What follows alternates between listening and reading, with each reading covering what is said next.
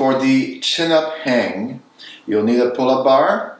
If your gym has a pull-up bar that's set up really high, use a step or a chair to get in position. You want to set yourself properly, ideally not jump to the bar. So the chin-up is palms facing each other. It could also be palms facing you. But for this training today, we're going to do palms facing each other. I'm going to hang, keeping my upper back activated.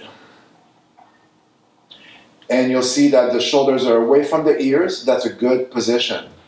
This is a bad position, puts a lot of stress on the shoulders, not a healthy way to do the pull-up hang. Also, you will hurt your shoulders with time.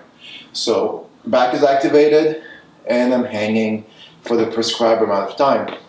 The little trick, squeeze your thumb, or squeeze your index and major with your thumb to be able to have a strong grip.